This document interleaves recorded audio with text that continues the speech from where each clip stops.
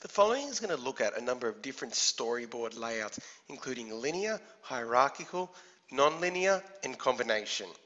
So firstly, we're going to look at a linear layout for a storyboard. And in this case, we are laying out our specific slides one directly after another. So this could be in the case of a movie where I have scene 1 first, and that is directly followed by scene 2, which is directly followed by scene 3. So in my planning of this movie, I obviously have my beginning, then after my beginning scene, I have my next scene, and so on. And as a planning tool, I could move these around in order to get the correct way I want this movie to flow.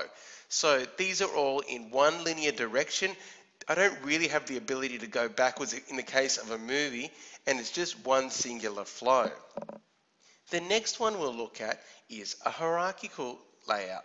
Now, these layouts start off with some sort of home page or central location, and then from there we drop down into a number of other pages. So this could be a website where I have my home page, and then I go to my sub pages, and then these sub pages could directly link to a number of other pages themselves. Now, in this case as well, I do have the ability to return from a sub page back to a home page, hence the arrows that lead back towards the previous pages. So here it's just showing a natural breakdown from a single page to a number of other pages that then again lead to a number of other sub pages known in a hierarchical format. The third type we'll look at is a non-linear layout, and these non-linear layouts have no rules at all. So I can have my home page, it can lead to 2 pages, these pages can lead to other pages that lead back to the original home page. They can also at other times lead to other pages, and these other pages can connect to each other. So there's actually no rules following each other. Some pages can connect back to previous pages, some cannot. There's no rules at all in a non-linear layout, hence why it's non-linear. Anything goes.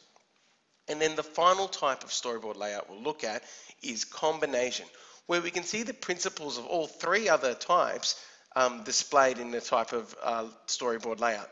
So firstly, I've got my linear layout, so scene 1, 2, 3, but then at scene 3, let's say this was maybe a tutorial for a game or something, it might then break down into options in a hierarchical format. So I've got 4 ways I could go here, and then perhaps at main page 1, there's a way where it loops back to the beginning once again. Maybe it could be an option, or did you learn your tutorial or whatever, and it takes you back to the tutorial once again if you did not fully succeed in it. And then the other pages may continue the hierarchical flow of leading to other pages.